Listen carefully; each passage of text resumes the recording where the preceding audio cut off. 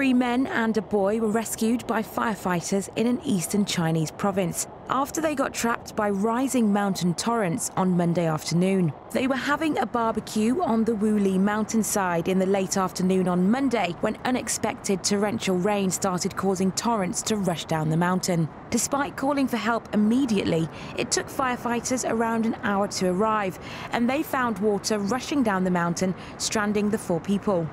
2 firefighters tied a rope to a tree and edged along it to rescue them. After 3 hours, they were all rescued.